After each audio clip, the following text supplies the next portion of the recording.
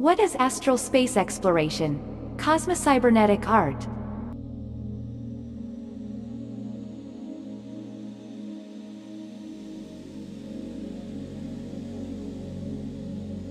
Sometimes I ask myself, why people are ready to admire and recognize the activities of SpaceX as the best option for traveling in the physical dimensions of the cosmos, but are ready to deny that their brain is already the highest form of biotechnology by which people can travel, exploring the cosmos inside themselves.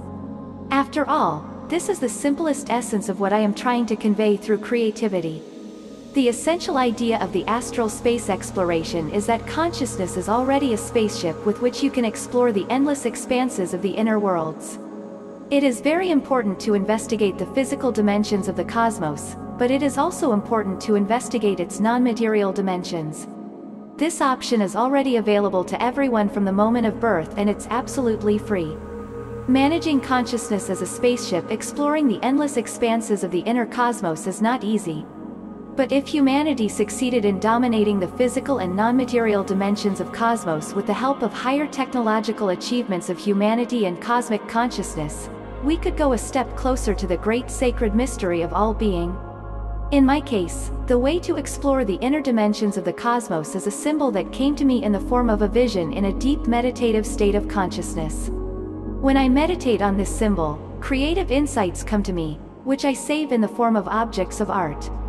That is why the name astral space exploration is closely related to my sign, since the word astral itself is closely interrelated with the word star.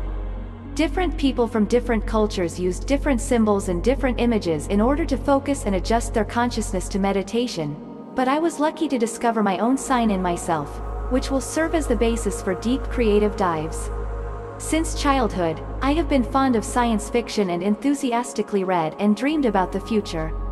That's probably why most of my creative insights are related to the future. If we summarize these insights, then grouping them together, we get what I called Cosmocybernetics. Cybernetics is the science of the general laws of obtaining, storing, transforming and transferring information to complex control systems, machines, living organisms or society.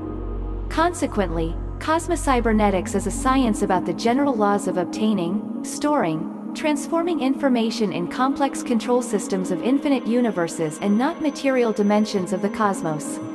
With the right methodology, you can set the frequency of reception of cosmic waves by a certain brain, for which it was created, so that you can easily draw knowledge from the cosmic core, and also interact with the cosmos as such directly.